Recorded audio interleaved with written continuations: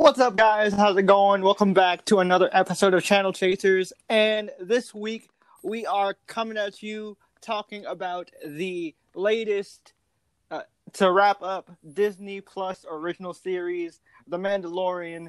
Of course, as always, I'm your host, Jay from Miss Jay's Reviews. And of course, joining me is my co-host, my good friend, my self-proclaimed sidekick, Bryan Kersey. How you doing tonight, Bryan? Hello, peoples. Hopefully you can hear me. Yep, we can. And that's Nice. great because we are here to talk about The Mandalorian. This is a show that I have been excited since it was announced, since prior to its announcement. It's been in a bunch of different stages all throughout. I'm a huge hardcore Star Wars fan. Before we get started, first off, greetings to everyone in the Omniverse. Thank you guys for the good reception of the whole channel changeover. For those of you guys who are watching this in the video version on YouTube, we really appreciate that. Indeed.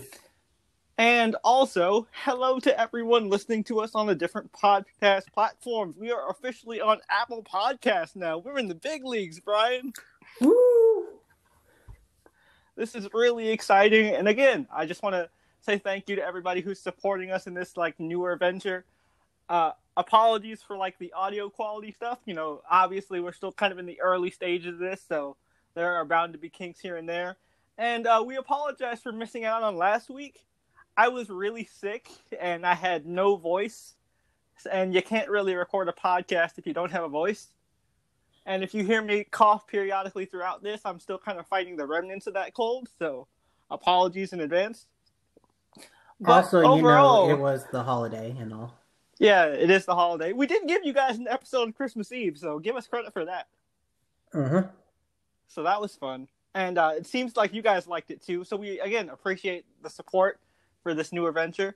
But yeah, Bryan, so you just finished it recently, so let's hear what you thought about The Mandalorian Season 1. Well, just quick side note. My history. I grew up with the original trilogy. I still somewhere in the back closet somewhere have the VHS bundle of the original trilogy. I used to watch it growing up all the time. I have those too. Is it the gold box set or is it the regular box set? Nice, I have the gold one too. The one with Darth Vader's face on it. Yep. Yeah, I have the very one. And I used to watch it all the time growing up.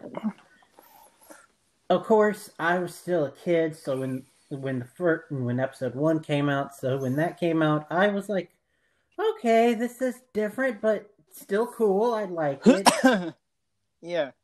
And then 2 came out, and I was like, no, this is not good. Completely avoided 3 in the theater. Really? 3 is actually really good. Honestly, 3 is one of my favorites. It holds up. There's still some rough parts, yes, but I'll defend 3. 3 is actually really good. I think I've mostly watched it in passing since, and I like it. Just back then, it was fatigue. No, I feel that. I mean, with me, it's kind of a similar story. My uncle is a massive Star Wars fan, and so I grew up just watching the original trilogy on repeat. And I was 7 when the Phantom Menace came out, so this was my first ever experience watching Star Wars movies in the theaters. So we went every year to the new releases: Phantom Menace, Attack of the Clones, and Revenge of the Sith. Attack of the Clones, I still think is horrible, but it gave us the Clone Wars, which is arguably one of my favorite things to come out of Star Wars ever. So, I'll take the good with the bad. And I feel like that's kind of just my opinion on Star Wars overall. We were going to do a Cinema Seekers holiday special episode talking about the Disney trilogy, but again, I got sick, so that kind of fell through. And, Bryan didn't have time during the holidays to watch Rise of Skywalker, so that fell through. But just kind of giving general thoughts overall, honestly, The Disney stuff is kind of hit or miss for me. There's some stuff I really like. Like, I still think The Force Awakens is great. Last Jedi, Indeed. I have very negative opinions on The Last Jedi. And I honestly really enjoyed Rise of Skywalker. Like, JJ did the best he could with what he was given. And I really enjoyed that movie for what it was. Was it perfect? Um, No. But I really enjoyed it. for me, I saw Force Awakens in the theater, loved it, still do. Um, Last Jedi, I kept hearing bad things upon bad things, and all my friends venting about how pissed they were, including Jay. So I was just like, okay. So Like, I just you guys, I am the resident pessimist of the podcast, but keep in mind, I don't like go out of my way to hate things that I usually love. Okay, just just just no. just as a clear barometer. So when I was like fuming at the mouth, like this shit, nope, nope, So they ruined it it. it took me a long, long time to finally see Last Jedi, and basically my thoughts were there was some good, there was some bad, but ultimately the film was depressing and redundant. And it just didn't feel like a Star Wars film. But you know what does feel like Star Wars through and through? The Which, Mandalorian. which, by the way, just FYI, I still have yet to see Rise of Skywalker. Yeah, so I'm not going to go into detail about that. But yeah, so this brings us to our main subject of the podcast this week, which is, of course, The Mandalorian, which, man, you want to talk about something that feels straight up Star Wars? This is it. Mm-hmm. Like, it's got Eh, Star Wars mixed in with, like, yeah. classic Western vibes, and I absolutely love it. As it is, though, a show that I don't review because I have like a 9 to 5 job, so I have to get up early. And so by the time it's time for me to actually review and release it, it wouldn't be feasible. Uh, I still do it with High School Musical series and Harley Quinn, but those get meddling reviews too, and those are on a Friday, Yep. so I don't have to get up the next day for work. But anyway, so watching The Mandalorian, I wasn't on it each week, but I watched it in like 3, 4 chunks.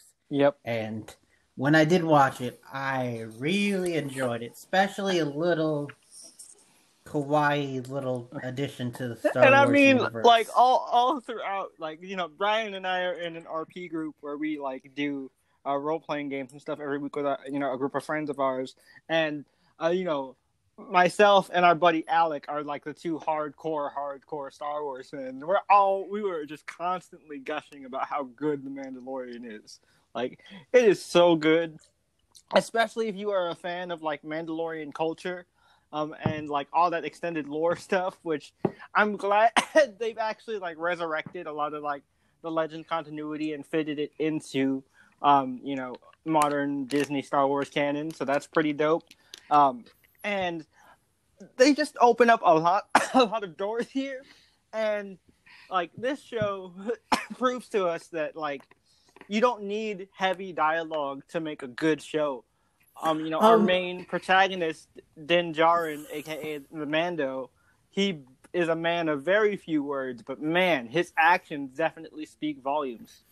I mean, there is very little dialogue in the first episode, and in the second one, I clocked it, and it's like 8 minutes, bef- where the only dialogue that you hear is like Jawanese. Yep. And I mean, like, I think that's really cool because like you get to know, Mando's character, Din Djarin, like all throughout the show, but it's never through dialogue. It's never like exposition heavy. You just learn by how he acts, how he reacts to things, and Mm-hmm. various little flashbacks all throughout. And I think that's like the perfect way to tell a story. One of the basic things you learn in screenwriting classes is like the first rule of writing is show don't tell, and this is a masterclass of show don't tell, because Indeed. like it is just amazing. And they picked like the perfect time period to set this in. This takes place about 5 years after Return of the Jedi, so it's a pretty blank period. It's, in that 30-year gap between the original trilogy and the sequel trilogy. And so like the Empire is, still around, but it's kind of just the remnants, and we're still kind of learning how like the galaxy built itself back up into the New Republic and all that. So again, there's a lot of interesting world building. And fun fact for you guys, this show didn't actually start off as The Mandalorian. It was originally going to be a series called Underworld that Lucas has had in development for like over a decade. It was supposed to be an anthology series that followed several different Underworld-related characters like bounty hunters, smugglers, spice runners, and the like. But eventually it got like shifted around. Once Disney bought it, they started like moving people and like finding like the proper showrunner, and eventually Favreau took it over, and we got the Mandalorian. Favreau and Dave Filoni. Yeah, and Dave Filoni, for those of you guys who don't know, if you're not familiar with like Star Wars behind the scenes stuff, Dave Filoni is one of the creators of Star Wars: The Clone Wars, which I said earlier is my favorite thing to come out of Star Wars that's not the original trilogy. So, like, I already had faith in this. This is, a lot of people like to say that this, Favreau and Filoni are kind of the new regime now that the sequel trilogy is over. Well, they have openly announced that from now on, they are heading the Star Wars universe in general. Which is great, because they clearly know what they're doing. There's a lot of love behind it. And it doesn't feel like a cash grab. As much as I liked like The Force Awakens and the sequel trilogy, it's good, but it doesn't feel necessary. But this stuff, like The Mandalorian, like the stuff I hear about the upcoming Obi-Wan Kenobi show, this all feels... And I am really like excited to see what this whole group has to offer. And also, one other note that we can get into without spoilers is it is a wide known fact that Lucas pulled for the original trilogy. He pulled a lot from like cowboy and westerns, old serials, samurai. The Jedi itself are based off of like the Bushido Code and samurai, which is why Darth Vader has a specific armor and iconography. Same with the Mandalorian. The Mandalorian TV show definitely returns to that feel, especially an episode directed by none other than Bryce Dallas Howard. Yeah, I mean that episode is straight up just the plot of Seven Samurai, but in Star Wars, and it's amazing. But yeah, let's go ahead and talk about it. We spent the first 10 minutes just kind of gushing on Star Wars in general. This is your official spoiler alert. If you have not seen all 8 episodes of The Mandalorian, what are you doing? The show is amazing. Use your free trial if you have to. Borrow somebody's Disney Plus password. Do what you got to do. We're not here to judge you. Go watch it. I did hear, though, that I forgot which service it is, but if you have one particular phone service, you get it for free. Verizon gets a year for free. I know that because Elizabeth has Verizon, and that's how she got Disney Plus for a year for free. All right, cool. But yeah, so go watch it. If you have Verizon, you have literally no excuse. You're getting it a year for free. So go watch it, then come back here on your commute, on your workout, whatever you want to do. If you want to listen to us, gush about this amazing show, definitely, we appreciate it. But that is your spoiler warning. Now we're going to dive into full-on spoiler territory. Okay. So, are the spoiler people gone? The spoiler-free people gone? Good. Okay. Holy shit, man! What? What? Like, oh my lord. Okay, so let's start off with just kind of the characterization of Din Djarin, the Mandalorian. Pedro Pascal, man. This dude is amazing. This role itself just requires a lot of acting talent because, again, you can't just rely on well-written dialogue, which, let's be honest, Star Wars isn't famous for. So, like, this is definitely a more action-based role. And you know what? He really pulls it off. You only see his face one time, but I think that definitely helps kind of sell the impact of the moment, and it's just wow. Well, not only that, but that scene alone not only impacts like the whole thing about him in the face, it also impacts him and his ongoing hatred towards droids, yeah. Yeah.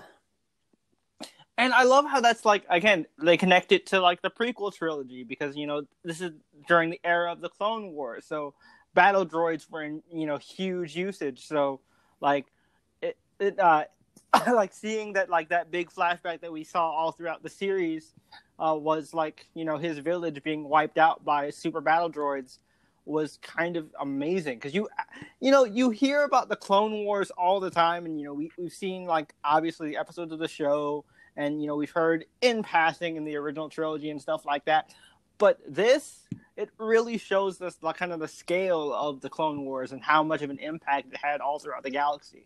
So I think that was really awesome that like they tied it in, because like the Clone Wars is probably one of the most impactful conflicts in Star Wars history. So, like, I'm glad that, like, they tied that into, like, Din's history as a character. Also, they brought in an IG-88 model droid. Yep, IG-11, played by Taika Waititi, sorry. Which is pretty awesome. No, it's fine. IG-88 is the most recognizable IG unit. Easy mistake. Yeah, but... Yeah, IG-11 is pretty awesome. I loved him. And I love his character arc. Taika Waititi voicing him. Yep. Which, oh my god, that man, it's just... That man is kind of like a triple threat type guy. His comedic timing is just amazing. Well, not only that, but he's also an awesome director. Yeah, right? Like, he directed the finale, IG's biggest episode. He directed it. And I love all the Terminator homages all throughout that episode too, like right down to like IG's final moments being very similar to like the lava thumbs up in T2. All we needed was the thumbs up. Right? Oh man, that was so good. And I mean, just the cast of characters we have, it's not massive, but the characters that we do get are really amazing. So, you know, let's kind of just go through some of the smaller characters. Like, I loved Amy Sedaris' engineer.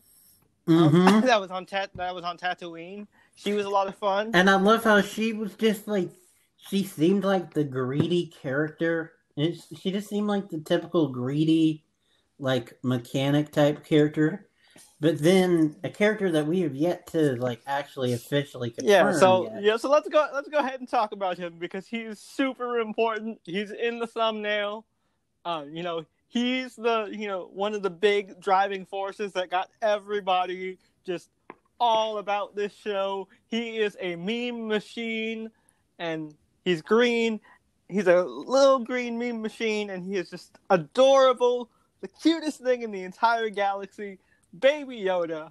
Oh my goodness. Baby Yoda. AKA the kid. Yep, the child. And you know, one of the things that I will say, I got really annoyed by some people being like, you shouldn't call him Baby Yoda. Like, that's not his actual name. He's not Yoda. I'm like, yeah, dude, I know he's not Yoda, but we do not know what Yoda species is called, and he is a baby, therefore we're going to call him Baby Yoda. Yeah, like, indeed, and we can talk more about him when we actually talk about him as a character, but just going back to Amy Sedaris' character, seeing her interact with Baby Yoda and being, like, very protective, like... Yeah, because like, how can you not? Like, how does that little face not just change your mind about everything? Like, come on, man, you can't hurt that little face. Like, it's so cute. It's got a little wrinkled head. It's just so adorable. Mm-hmm. But yeah, man. Like all throughout, we meet a lot of really interesting characters throughout the galaxy. So of course, we talked about Amy Sedaris' character, the mechanic. We got to meet some of Din's old crew, which was really interesting. Like the crew that he used to run with, and like kind of like their new people, like Bill Burr's character, who that whole group is just familiar actors galore. Yep, and it was like it was like kind of like a Star Wars Guardians of the Galaxy type thing with how their group was kind of structured, and I really dug it. And like the second Bill Burr dropped Baby Yoda, I was like, oh, he's gonna die. He's dying now. I hate you. Yeah, Bill Burr. I've never really completely been always a fan of his stand-up comedy. Yeah, he's kind of hit or miss for me too. I mean, but when he's funny, he is really funny. Yeah, and his character on Mandalorian was awesome. It was damn near perfect. Like he kind of reminded me of Yondu. Like I don't know about you, I got that vibe. A little, but he's like what I imagine a young Yondu would have been. Yeah, definitely. Like, but yeah, it's just like he was a storm shooter. Yep. Like, he was like, I was an Imperial sharpshooter. He goes, that's not really saying much. I wasn't a stormtrooper, asshole. Yeah, that was awesome. Where they actually addressed the whole fact that stormtroopers can't. I mean, they addressed it a couple times. You remember when, like, in the last episode, that like the two stormtroopers are just fucking around and they completely miss their target, which is just a tin can. Yep. And they don't even hit it once. Two people. Oh man, that was hilarious. Yeah. So talking about other characters like that we met all throughout the journey. In that same crew, though, you also had Clancy Brown. Yeah, that was pretty awesome. And also, you had what was her name? It wasn't Yara. No, it was like. No, it was, but it did start with a Y. But the Twi'lek chick, I know who you're talking about. The Twi'lek chick. She was on Game of Thrones. Yeah. It wasn't Yara. Asha, Theon's sister, right? No, Yara is no. Yara. The wildling chick. It was the wildling chick. The wildling chick, right? Wasn't it the wildling chick? Yeah, it was Asha. It's the wildling chick that protected Bran. Yeah. Her name is Asha. Yeah, Asha. That was Asha. See, because they changed it in Game of Thrones, like the TV show, because like it was like fans were getting confused because Asha is spelled with an A, and Theon's sister in the books, her name is Osha, so it got confusing for TV people, I guess. So yeah, that's why her name was changed to Yara. But yeah, Asha was the Twi'lek chick who, you know, had a like off again, on again romance with Mando, which is pretty interesting. And is his like crazy ex. Yep. And I love when they open the door and they see Baby Yoda and he goes, and then Bill Burr's like, "Wait, did you two make that?" Yeah. And I love Baby Yoda. Just the look on his face is like, "Oh, hey, Dad, who are your friends? Hey, how's it going?" Yeah, and I don't know who he is, but I think I heard that the guy that played Asha's brother is somebody. Yep. Also, fun fact for you guys: if you remember the Republic security guard that was that got killed in the prison break in that episode, that's actually Matt Lesher, aka the voice of Anakin Skywalker from Star Wars: The Clone Wars. Yeah, if you weren't gonna mention it, I was. I told you, I fucking love the Clone Wars. Like, that's definitely something that I picked up on right off bat. But But yeah, so that whole crew was just awesome. Really fun. That episode, you also got I'm blanking on his name, but the dude's been everywhere. I know him most from Sons of Anarchy. Yeah, yeah, yeah, He's yeah. he's the dude who hired Mando. Yeah, he's the guy who was in charge of the old crew. Yeah, I know exactly who you're talking about, but I can't place the guy's name either. If you guys want to tell us in the feedback, definitely feel free to let us know, or in Also, an email or whatever. also featured in that episode. Oh, I got his name if you want it. Oh yeah, go ahead. His name is Mark Boone Jr. Yeah, yeah. Now I remember his name. But yeah, And that was cool. also in that episode is a droid Zero, Yep. voiced by Richard Ayoade. Yeah, that was really cool. I mean, they pulled a lot of great character actors, like all throughout, this first season. Yeah.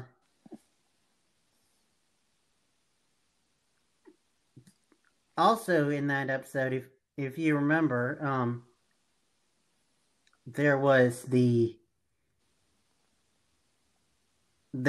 whole team of Oh like yeah, red yeah, team.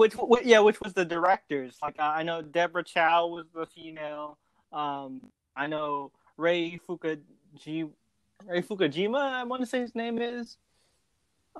Was in there, and I know was it Favreau? Favreau was there too. Yeah, Filoni. no Filoni. It was Filoni, not Favreau. Okay, cool. Yeah. Favreau's actually in it, but he's a different character. Yep. Another awesome one line character. Yeah, I love whenever they can incorporate like the showrunner as like an extra. I think it's really fun. Yeah, and he was an awesome character too. He was like the heavy hitter Mandalorian Yeah, yeah. He was the one that they got into a fight with. that got his own Mandalorian minigun. He was, that was so awesome, and it's it's a fun homage. I think that was a Predator reference because Favreau was in the original Predator, and the whole thing with Predator is is the minigun. At least that was what I thought. I thought that was a little Predator reference. Maybe that's just me reaching. Um, but yeah.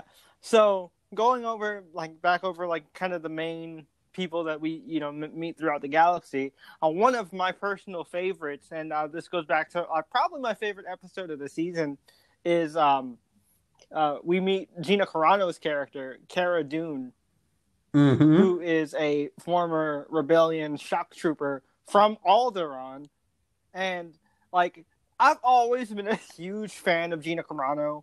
I was one of those people. I mean, don't get me wrong. I love Gal, and she's amazing and does a great job as Wonder Woman. But I was a huge, supporter of the make Gina Carano Wonder Woman movement. Me too. I was always one of the people that was pushing for her as an actress because I actually like her as an actress, and I think that she was actually underutilized in Deadpool. I definitely think so too. She can act really well, and I mean, she proved that she's got good chops as an actress, as Cara Dune. She had a lot of depth. Got to really see kind of the effects of war on a trooper, and kind of how strong the pull of revenge can be, especially given what the Empire did to her people.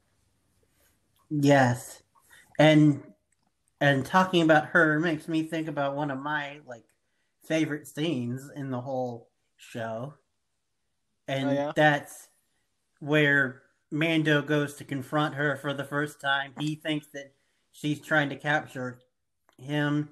She thinks that he's trying to capture her. They have this big epic fight, which ends on the ground. They end up on a draw, and they end up in a draw. That was in a awesome. draw with their blasters pointed at each other, and then you just hear a sip, and the camera pans up, and it's just Baby Yoda drinking his soup. Hey guys. Yup. That's one of my favorite memes. Just the look, just Baby Yoda with the soup. Yeah, because they definitely like incorporate that into the like sipping tea type. Yeah, yeah, I love that. It was pretty hilarious. And also like we get to see, she's also kind of the source of seeing Baby Yoda tap into the dark side a little bit because Mm-hmm. when they're having that arm wrestling match and like Mando's losing and Baby Yoda thinks he's getting hurt, like he's legit force chokes Kara and like Mando starts freaking out like no, she's our friend, stop it, no, down. And he stops. To be Yep, fair, he stops. he does stop. Which, by the way, you talk about Yoda using the Force and all that. I love that scene in the finale where they're like pinned down by the big bad and all that, and Carl Weathers is just like, "Why don't you tell the little guy to use it? Do the magic Use it, hand. Come on, hey use." baby, do the magic hand thingy, please. Do And the then magic Baby hand Yoda thingy. just waves at him. He's just like, hey, hi. It's just like, no, do the magic hand thingy. But like when he does it, man, like yo, this kid has crazy force potential. Like he held back an entire flame and pushed it back. Mm-hmm. I mean, he went from struggling to levitate like, a mud rhino thingy to like again holding back like and like force pushing an entire like fire's worth of like just arms. It was just nuts. Yeah, like that little dude took out a flame trooper all by himself when the adults were worried about it. Yeah, it was nuts, man. Like this little guy's really grown, and it's amazing. And Yeah. I love like it kind of reminds me of like this. So this might sound like a weird comparison, but once the Baby Yoda plotline started, the first thing I thought of was like, oh, it's like Ice Age. It's like where like the gruff, seemingly like disgruntled people take care of this adorable little baby. They soften up and they learn that they learn different things about themselves and people they meet all throughout their journey. And I'm like, oh yeah, this is cool. I like this. Yeah, and the smart A Carl Weathers is definitely kind of like their version of Sid the Sloth. Yep.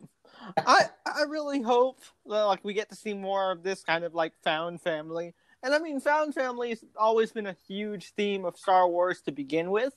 I mean, you look at Anakin, who started off as just a slave boy, and then he found family in the Jedi Order, and eventually Padme, and then and also not to mention the whole fact that they actually put a twist on that, which is, oh yeah, a member of your found family is actually your blood family.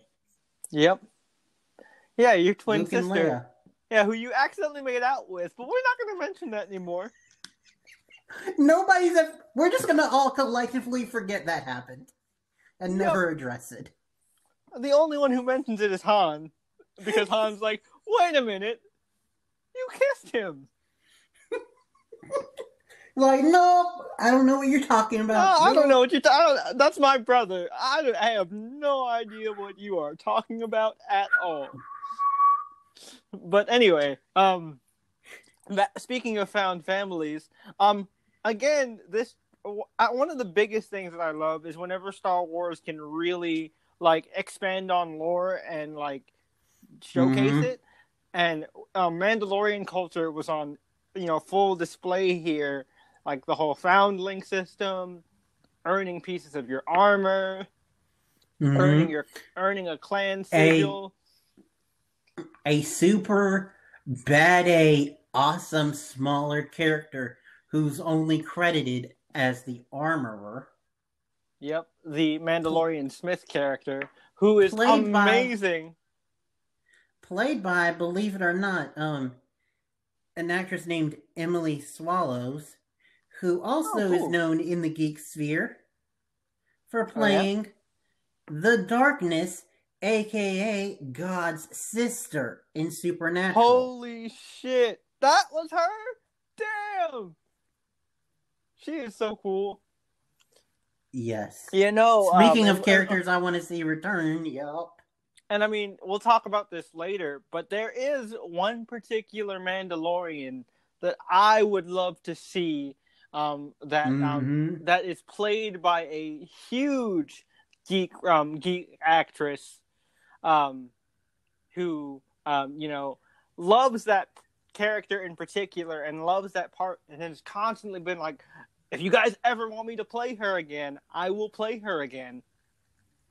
And also maybe another Mandalorian that may have been hinted at in a certain scene. But I'll go ahead and say it. The Mandalorian I am talking about is Bo-Katan, aka the Mandalore.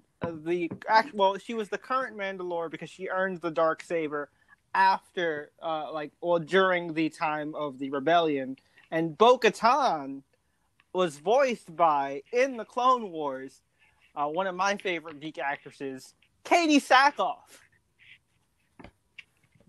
And Katie Sackhoff loves that character, so I think she would definitely come back as Bo-Katan. Because we need to know what happened to her in the first place, because, we know the fate of the Darksaber and where it currently is. So something had to have happened to her. By the way, you know that Mandalorian is set between episodes.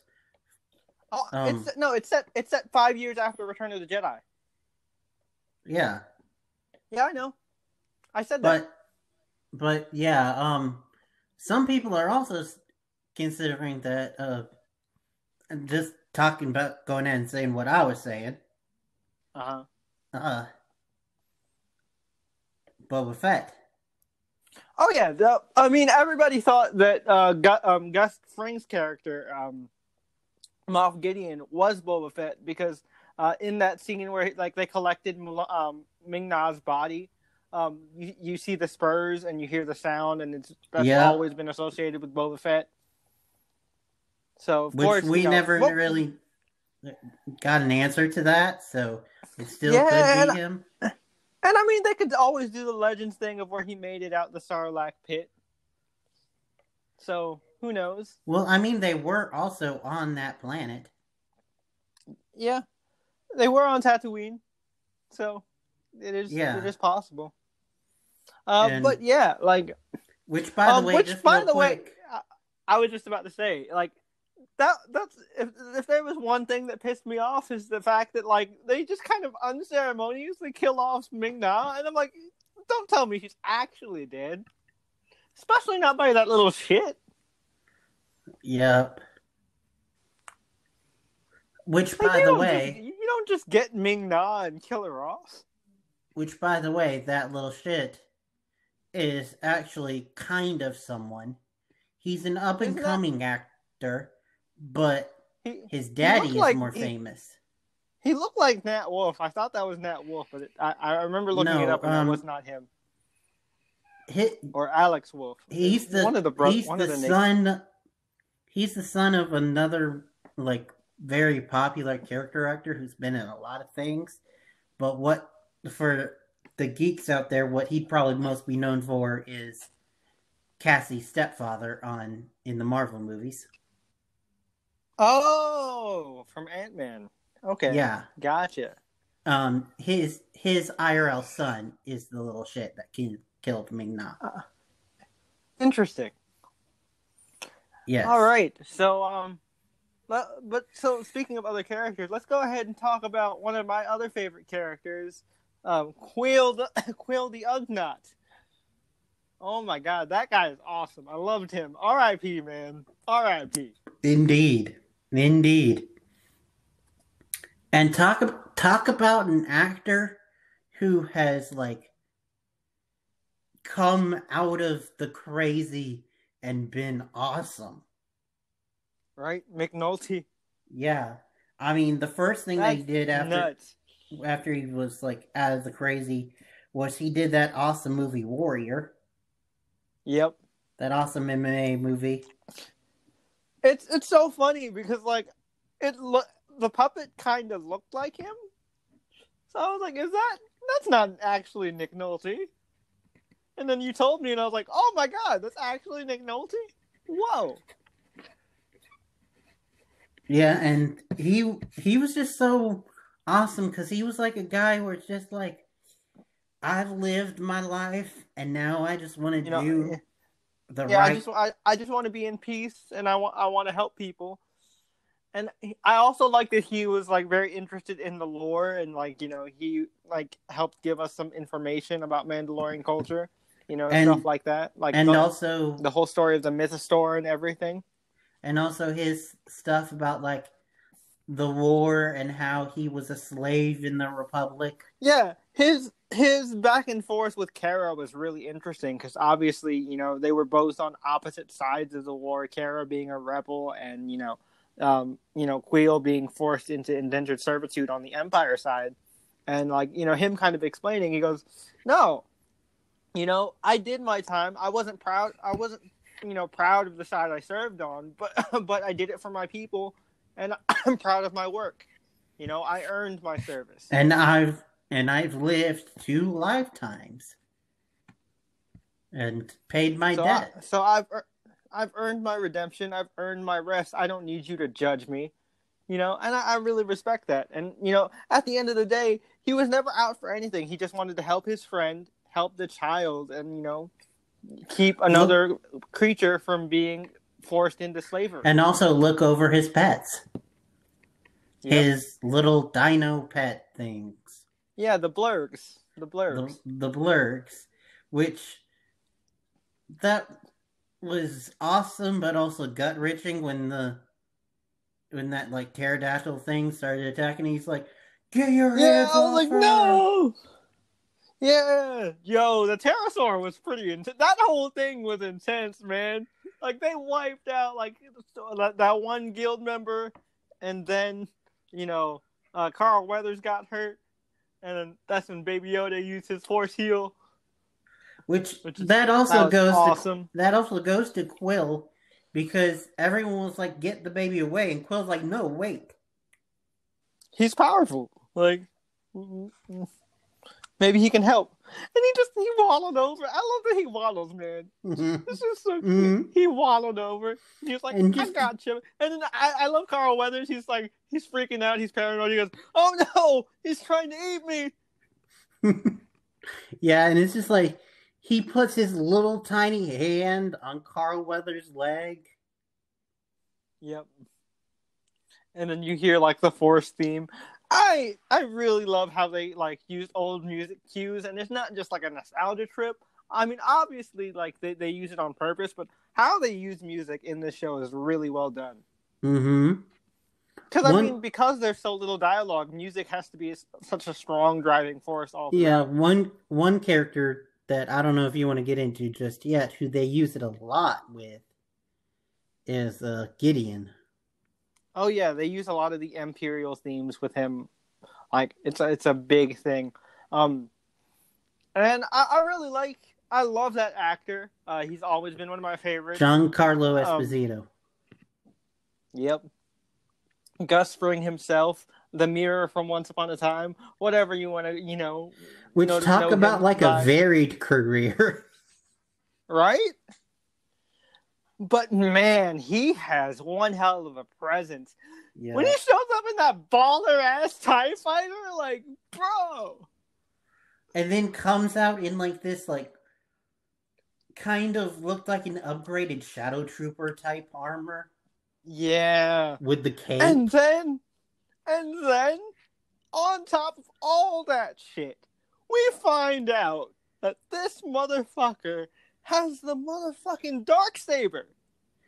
What? Uh What? I have so many questions. and then also one other side-handed thing is we hear about his character offhandedly from the two like sand trooper dudes Yep. when they're just like shooting shit, waiting for everything. Yeah, And yeah. It's like, can I see the creature? It is no. Last person, who saw the creature without Moth getting permission, he just wiped out an entire battalion. I'm not trying to fuck with all that, man. I want to it live. apparently, yeah, and apparently while we were going with them, he killed several stormtroopers just to prove a point, and then Yep. he killed a general for interrupting him. Yep. It's like we're gonna be here a while. He just killed a general for interrupting him, so we can I'm expect not her to trying. be here a while. Yeah, he was like, I'm not gonna call him just to ask if you can see the creature. Don't worry about it. It's just like we're gonna be here a while. No, man. Oh, he's so cool. I'm glad he didn't die because he has a lot of presence, and Yeah, obviously he's got like a connection to Mando in his past because he knows Mando's real name, Din Djarin, and like that means he has access. He's had access to Mandalore's records, like the Foundling Registry, and and and by the way, we didn't really mention it before, but him saying Din Djarin is the first time that we ever heard the Mandalorian's real name. yep. And I think something really cool that we can definitely talk about now. We still don't really know what the Empire's plan for Baby Yoda is. So I'm pretty sure Quill confirmed, because apparently he worked in gene farms like while working with the Empire, that Baby Yoda is a natural born creature. So he is a natural born Yoda species. So I think the obvious thing is, of course, we saw the Imperial scientist that was forced to work on Baby Yoda. He had a Kaminoan emblem on his jacket, so he's obviously a cloner. So I think the big plan was to try and clone Baby Yoda and have an army of Yoda species warriors, which it's going to be super difficult to begin with because cloning a Force sensitive is damn near impossible. Because manipulating metachlorians is like a super advanced science. Which might be different, though, if the whole race is connected to the Force. Exactly, which would make it even more difficult. I think it would make it easier, though, because it's just like if they naturally have the connection with the Force. Yeah, but the thing is, the connection to the Force is what makes cloning so much harder. That's why you can't really clone Force sensitives. But anyway, we never really know. Like the Force itself, interrupts cloning technology. We don't ever see a Sith Lord, so we don't even know if they're proper Empire or just a remnant. Because like they said, Maz Gideon was infamously supposed to be. Yeah, he was just a database worker, and he was supposed to be dead. Mm-hmm. They said it. So, yeah, it's pretty much kind of like the equivalent of leftover Nazi sympathizers after World War II. Mm-hmm. It's kind of that same area. So I think really what season 2 is going to be, and I think this is really awesome considering where it's set. I think it's going to be Mando trying to look into the history of the Jedi and obviously try to find the Jedi, or at least the Yoda species. So we can either get info on Yoda species, which we do not have at all, because Yoda species famously, his home planet isn't even recorded in the Jedi archives. Their people just kind of show up to the Jedi Order when they're ready. And actually, Baby Yoda is the only known member of the Yoda species who didn't actually become a Jedi off bat. So that's pretty interesting. And I think this will be a cool thing because obviously we don't know much about Luke's fledgling order post Return of the Jedi. So we could learn, little inklings of what Luke's been up to and stuff like that. Obviously before the whole big Kylo catastrophe. So I think it could be really cool. I mean, world building wise. Marvel's proven that they have the technology to bring in older actors and de-age them. Yeah, and I mean we're gonna get we're even gonna get like in the Obi-Wan Kenobi series, like Ewan McGregor is gonna have they're gonna use like aging technology to make Ewan McGregor look like Alec Guinness, and we're gonna get a younger Luke Skywalker cast in there as well, so it's gonna be pretty awesome. Rumor is also that Hayden Christensen is gonna show up in that show as well, in flashbacks of Anakin. Interesting. So, like, there's a lot of cool stuff coming down the pipeline for Star Also, Wars. we could get to see, because I'm not mistaken, didn't Obi-Wan at one point have a wife? He did not. Obi-Wan had a long-time girlfriend who was the Duchess of Mandalore, but she was murdered by Darth Maul. Oh. Yep. But you never know. You never know. The Star Wars universe is like the Winona Earp universe. Everyone has a secret wife sometimes. Yeah, but I don't think Obi-Wan ever got over Duchess Satine. When your wife was impaled by your mortal enemy, it's kind of a tough one. You don't just kind of move on from that. But I mean, anyway, he almost left the Jedi Order twice for her. Like you know. Back to Mandalorian though. Yep. There are a lot. I really, yeah. I was just gonna say I really loved just Din's character development overall. At first, when we first see him, he's just like your standard cold, ruthless, badass bounty hunter. But when the child comes around, and after the child saves his life, he's like starts to bond with the kid, and like he really cares about it and wants to protect it, and he wants to do what's best for it. And at first he's like, life with me is going to be dangerous. But then he realizes that the Empire is going to keep sending hunters after him. So he is the best chance of this kid surviving in the first place. And then by the end, his surrogate mother, the Mandalorian armor smith, is like, he's part of your clan. He's part of your clan now. And by custom, since you found him, until you can either reunite him with his own kind, or until he comes of age, he's your son, and he'll be part of your clan, and he's your responsibility. Yeah, which I really hope he gets a Mandalorian helmet since he's officially a foundling.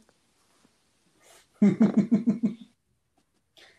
would be. Oh, come on, that'd be so cool. He got a little green. Yeah, helmet. that would be kind of cute. But also just about the Mandalorian, it's just like his moments of I'm this big giant badass, and then Baby Yoda does something, and he's like, oh hell. I just love the smaller moments, like when he twists off the knob to his his hyper shift, and he gives it to him because he knows he wants to play with it. I'm just like, oh man, oh. And then that's an actual thing about this show that I like is jokes will pay off for serious moments. Like that knob joke paid off by the fact that he noticed that Baby Yoda wasn't yearning for the little ball, and so he looks over and he's playing with something else, and it turns to be a necklace that he has on. Yep, it's the Mandalorian insignia that he uses as kind of his it's sort of like an ID badge. You show it to another Mandalorian enclave, and they know you're an actual Mandalorian and not just someone wearing armor. And he's like, you know what? You hold on to that. And I'm just like, aw. And he's like, I thought I lost that. Now. I thought I lost that. I never hold on to that. Yeah. And I never thought I'd see that again. Yeah, it was so cute. And just another funny joke that had a serious payoff was IG with the self-destruction thing. Yeah, man. Oh my god. Again, we talked about it earlier. All throughout episode 1, he was like, I will self-destruct now. He's like, no. Yep. But we talked about it earlier, but it was it ended up turning into this big T2 style thing. Mando finally, got over his droid prejudice and made a friend with IG. And he's like, no, you don't have to do this. You don't have to do this. He goes, we have no other choice. I know you were sad, but there's no other choice. And he's like, I'm not sad. I'm not sad. I've listened to your voice. I know the I difference. am a nurse It's droid. okay. It's I okay to am be a nurse. sad. And he goes, no, my objective is to protect the child. This is our best way of protecting the child. You understand, don't you? And it's just like, yeah, fine, go ahead. And it was almost like that again. The T2 like in the lava thumbs up Mm, moment when he like blew up and just took out everybody with him.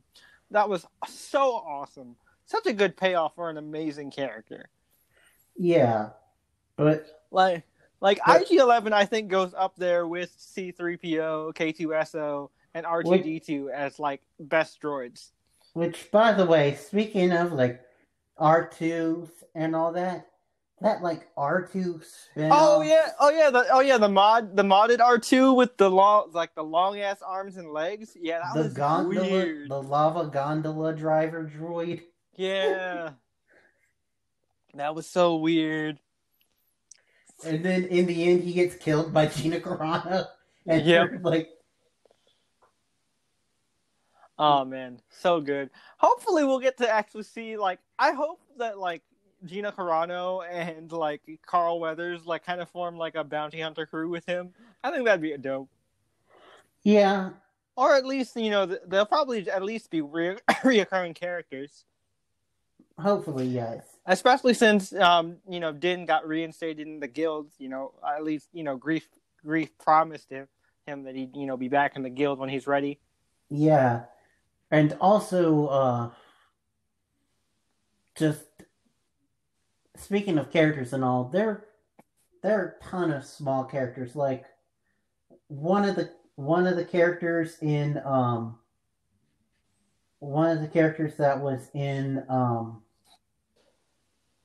the Gunslinger was actually played by Steve Bloom, Yep. and there we talked about Bill Burr, but there were a lot of there were a lot of comedians in this show, surprisingly. Yeah, Bryan Posehn was in episode 1. Yep. And That was wild. I love his little space cabbie character. Yep. He was like just space Uber driver, just chilling. Yep, and I forgot who it is now, but the blue guy from episode 1. Yep. He's someone too. But yeah, since we've pretty much talked about everything, what are your kind of let's go ahead and go into overall thoughts and any kind of predictions for season 2 or stuff we want to see. I really liked season 1. It definitely, I will admit that that is the whole Baby Yoda thing is like the second biggest what the fuck geek surprise I've seen Right? recently. The only thing that for me topped it was the reveal in the Doctor Who premiere that just happened. Yep. Yep. But the but until that, it was Baby Yoda with that reveal because nobody saw that coming at all. And I am definitely buying a plushie as soon as that comes out. Oh my god, man. So cute. Just take my money now, Star Wars. Take it all. Me overall, man, I fucking love this show. I've always loved Mandalorian culture, like Mandalorian armor, just the history, the lore, all that stuff. It's so interesting. This gives me everything I love about Star Wars and more. I have like zero complaints about this show whatsoever. And this was the show, along with High School Musical, the musical, the series, that made me be like, damn it, you know what? Disney Plus, you are worth it. You are worth it. Yeah. I love this. Yes, indeed. And I don't know about you, but for me, this has been like the most Star Warsy feeling Star Wars property in a while. Yeah, not since the Clone Wars have I like been so excited to see a Star Wars related show weekly. And that's no offense to Rebels, because Rebels was great too. But man, Clone Wars, it was just that next level shit. Speaking of which, we're getting one more season of Clone Wars with a lot where they actually get to finish a lot of the unfinished episodes that were turned into comics and books. So that's really exciting. I'm so hyped. Indeed. So that's But going to be great. We'll definitely be covering that in the future. Do not think that this is the last Star Wars related episode that we will have, because that is far from the truth. Because like I said, we are got Clone Wars definitely coming up. We got Obi-Wan Kenobi coming up. We got a Cassian Andor show coming up, which means we'll get to see K2SO again, which, Alan Tudyk as a droid, always great. indeed. But you also talk about like for the future. You talk about for the future. Do you think of any like actors that you want to see? Like I said, Katie Sackhoff as Bo-Katan. I would love to see her like show up. I would love to know what happened to her, because the Darksaber is with Moff Gideon now. I would love to see an older version of Sabine Wren, Ahsoka Tano, Captain Rex, any of the Clone Wars characters. Like, just give me some of the Clone Wars characters. Are there any like non-returning character actors that you'd like to see? I mean, I'd love to just see more Mandalorians in general. Maybe like played by some like fighters, or like any big like athletes, or anybody that's like a huge Star Wars fan. I'd love to see just more expansion on like Mandalorians, and incorporating some old EU, Old Republic stuff. I would love to see that, because like the ancient stuff is really interesting. I know. I know. This is probably just my bias, I realize, but I would love to see any of the like living cast beyond Tudyk for Firefly come in for characters. Oh yeah, dude, Gina Torres would be making awesome like bounty hunter. Yeah, and God, I'm blanking on her name now. River Summer Glau. Yep, Summer Glau. Summer Glau would be great. I would also love to see, like, of course, Nathan Fillion's already been in Star Wars, or at least like the sequel trilogy. So, like, maybe we'll see him as an alien again. But that'd be pretty cool. Adam Baldwin, he'd definitely be like a perfect older bounty hunter type character. Yep, I'd love to see who like the Mando who raised Din. That'd be really interesting. I want to see him if he's still around. Yeah, and you know who could be a good person for that? Oh yeah. If he could take a break from his other show that he's doing right now, Ron Perlman, maybe. Oh hell yeah, dude, that would be awesome. And speaking about Ron Perlman, I know he's doing Star Trek right now, but Doug Jones would be cool in this show. Oh yeah, he's really good. I would think that'd be pretty awesome. Also, one other person that I would like to see that could be like a smarmy pilot type.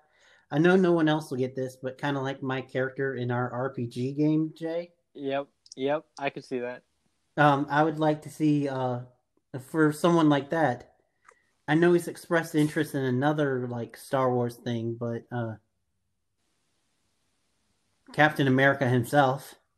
Oh man, Chris Evans as a smarmy like force sensitive pilot. Yo, that'd be so dope. Yeah, I think it would be, I think that's definitely something that's going to happen in season 2. Like, as Din like researches the Jedi and stuff, he'll probably come across other force sensitives and all that. So that'll be interesting. Mm-hmm.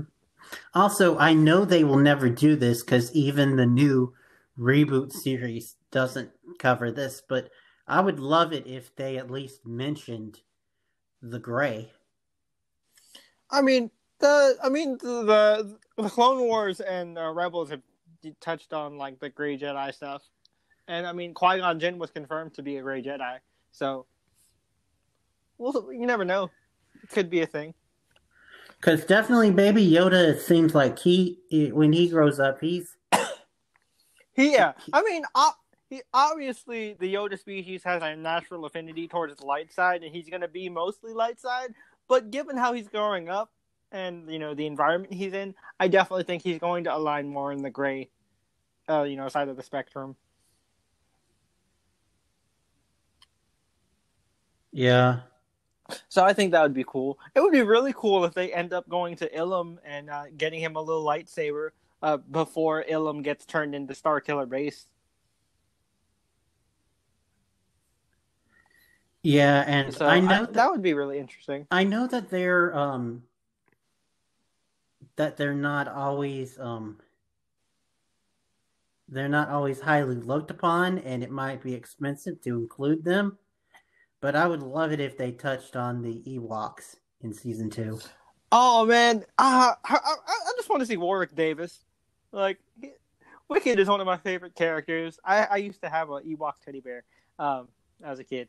I loved the Ewoks. I even watched the Ewok special. Like, that's how much I love the Ewoks. I know it's terrible, but I still have a soft spot for it. Like, I understand. Yes, I know both Ewok specials suck, but they're still good to me. They're still good to me. And just because the droids specials suck doesn't mean that the droids are bad. Exactly. Although they're not as bad as people, say. I mean, they're bad, but they're not. They're enjoyable in a so bad it's good kind of way. And I mean, I'm not sure where it is timeline wise, but I would love it if they had like an at least a nod to the current game. oh, you talking about Fallen Order? Fallen Yeah. Order takes place. I believe it is. It takes place before A New Hope, I believe. So it's a little too early. Well, at least like a nod. Yeah. Well, I mean, he Like spoilers for the end. Spoilers for the end of the game, I guess. But he's in the unknown region, so I mean, if they end up going into wild space, they could end up running into him if they or really at, want to, do all or that at type least stuff. or at least like have a Dio in there. Because like The Dio droid. oh, you mean BD? Yeah. Dio is the little droid from Rise of Skywalker. Oh, my bad. Yeah, the droid from Fallen Order is BD. He's cool. BD. Yeah, but like they're going like a whole like Uncharted Indiana Jones route with him, and I feel like they're gonna keep him in wild space. So they could always run into him if they really want to tie it in, because it seems like they really want to expand into that type of stuff, and it looks like the new canon is doing a lot of focusing on ancient Star Wars, because I have a feeling that they're going to build up to the next trilogy being an Old Republic type thing, but that's just my big dream as a Star Wars nerd. But yeah, so those are just overall thoughts and feels about The Mandalorian Season 1. And I only coughed a handful of times, so I feel like that's a success. So, we have reached that special part of the night where we get to tell you guys what's coming up on, our channels and, just in general with us in terms of like videos and all that stuff. It is plug time. So, Bryan, what do you have coming up for the people to know about? Well, the shows are still, our regular scheduled shows are still kind of on break this week. So, for me, coming up, it's on Sunday, the actual like proper weekly start of Doctor Who. Yep. Part 2 of Spyfall, which I'm not going to spoil it because it's so new. Part 1 was mind-blowing, man. It was just, wow. It was possibly Chibnall's best episode. There was a twist that none of us saw coming. And I say none of us because we have a group chat where we, like, live text TV and stuff. And me, our friend Mimi, and, of course, Bryan, like, we all are super into Doctor Who. So, like, that whole episode, we were just like, oh, my God, Yo, what? What is happening? Uh, Don't worry, we're gonna do a Doctor Who episode once the once the season wraps up. Apparently, if you keep your ear and rumor and stuff, there was a slight rumor involving the twist, but not completely. And Interesting. so I'm being vague. I'll tell off air, but yeah, a lot of people from I'm seeing like from reactions and all that, nobody saw this coming. I'm surprised that they managed to keep this under wraps. Right? And I mean, we were so focused on one thing that we were just like we were completely blindsided by like the signs. We'll talk about it in the actual Doctor Who episode, but trust us, it's pretty huge. Yeah, but anyway, but beyond that, I believe the next thing coming from me is on Harley Quinn Friday. and Harley Quinn and High School Musical, the musical, the series. Yes, which Harley Quinn just continues to get better and better and It's weirder and weirder. I fucking love this show, man. Like, and Indeed. you want to talk about like a surprising amount of just stacked voice cast. The voice cast for Harley Quinn is phenomenal, and it's a lot of surprises Including someone that we've already mentioned who voices a character for the Star Wars universe. Yeah, Alan Tudyk. He voices Clayface, and he is amazing. And he also voices Joker. Yep. So, can you imagine that? Clayface and Joker. And it's kind of funny because his Joker voice also sounds very similar to his Mr. Nobody on Doom Patrol. His Joker is kind of like a mix of Mr. Nobody and Hamill's Joker. Yeah, he definitely has that energy. Definitely expect a Harley Quinn. But then High School Musical, the musical of the series, the finale is this upcoming Friday. Yep.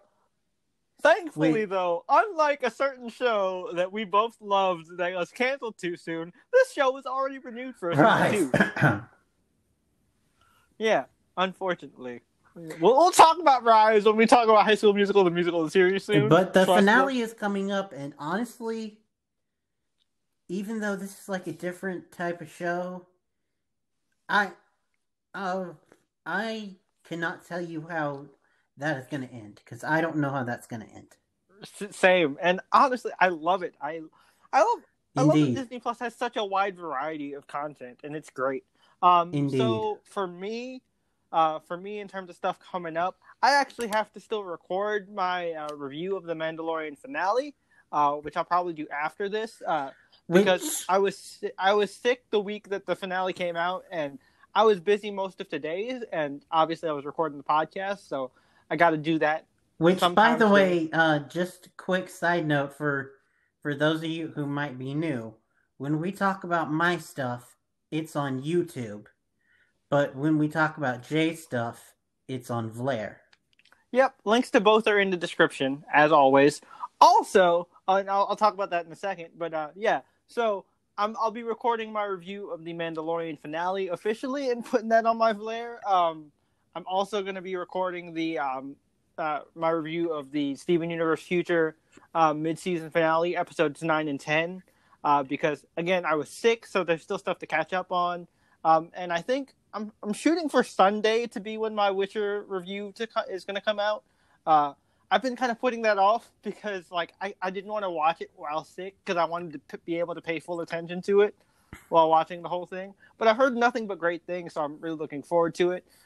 So there's that coming up in terms of video stuff. I also will be putting up a review of the first 2 episodes of Dare Me, the new teen mystery drama on USA, which is amazing. It's like Euphoria and Big Little Lies and Pretty Little Liars just had a threesome and created an amazing show.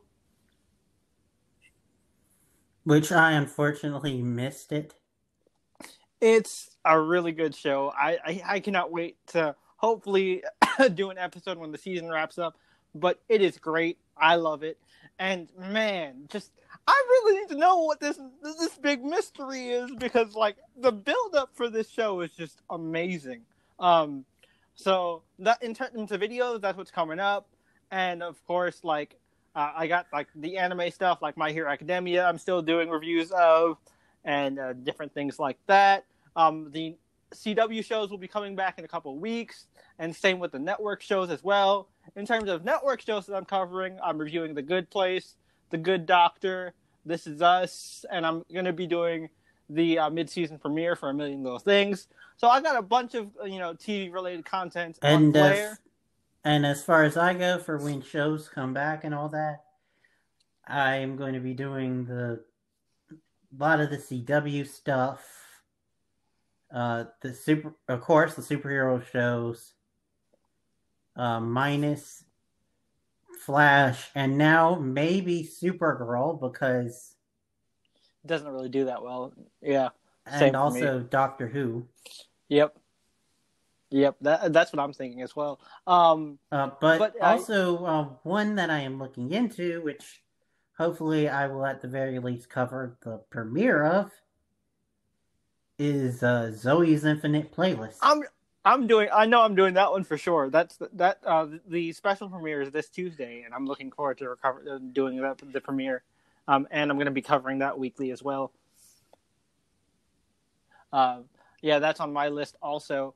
So, if you guys want to actually give us feedback, the best way to do that is give us a 5-star rating on iTunes. It helps people find the podcast and helps us get more plays, and we really appreciate that. And if you want to give us feedback to tell us your thoughts on The Mandalorian or any of the other shows that we have covered on this handful of episodes we've done so far, be sure to email us at channelchaserspodcast@gmail.com, and your emails will be read by either of us, and we'll definitely share them on the show as well.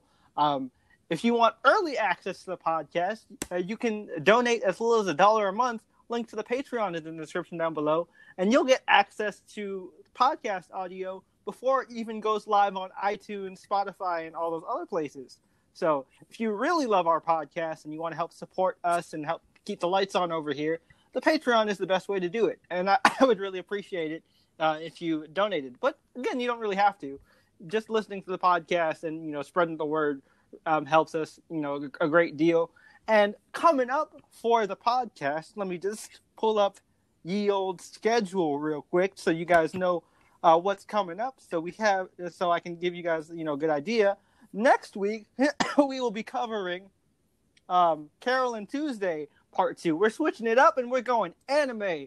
Carol and Tuesday is probably one of my favorite new anime of that premiered in 2019, and we actually did an episode on the first part in our original incarnation of Channel Chasers. So I was like, Bryan, I think I want to switch things up a little bit, mix things up, and cover some anime content. And besides, you've been wanting to get into more anime, and we loved Carol and Tuesday, so of course I was like, let's do Carol and Tuesday Part 2. That came out around Christmas time, so I figured, this would be a good one. Little nice, lighthearted balance, since we talked about something so, gritty and violent this week. So that'll be fun. Hopefully you guys will enjoy that.